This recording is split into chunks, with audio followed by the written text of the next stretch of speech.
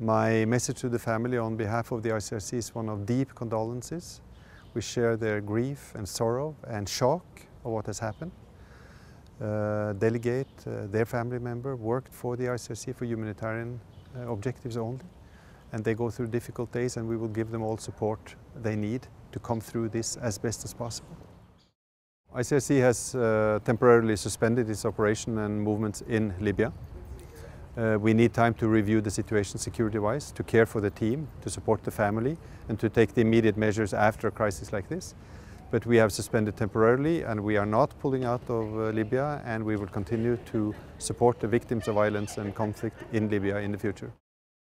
It's a shocking attack. We are there for no other reason than supporting the victims who need us there. We work with the Libyan Red Crescent. We work with a strong team on the ground, and a direct attack on us, on one of our staff, is first and foremost shocking. It's illegal, it's against international law, but it's also devastating in terms of possible consequences for the victims and the beneficiaries. We strongly condemn this, and we will have to think thoroughly on what comes next now. There are a number of things we don't know at all. We don't know who was behind the attack. Nobody has claimed it. We can have speculation, but we don't know.